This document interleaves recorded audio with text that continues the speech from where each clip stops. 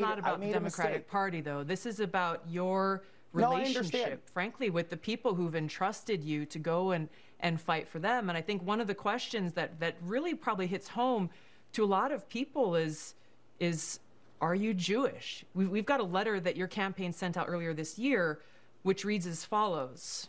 As a proud American Jew, I've been to Israel numerous times for educational, business, and leisurely trips. You said there in that letter that you are, quote, a proud American Jew. How do you explain that?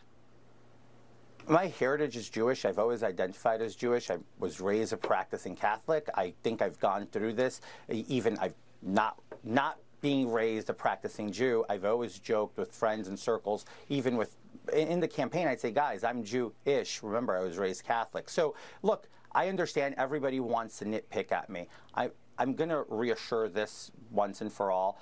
I'm not a facade. I'm not a persona.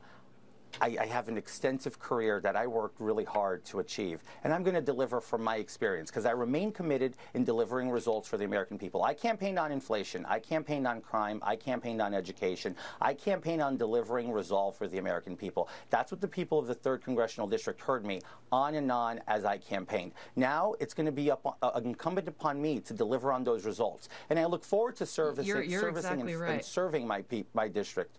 I look forward to serving my people in my district to make sure that they see that this is what looking for.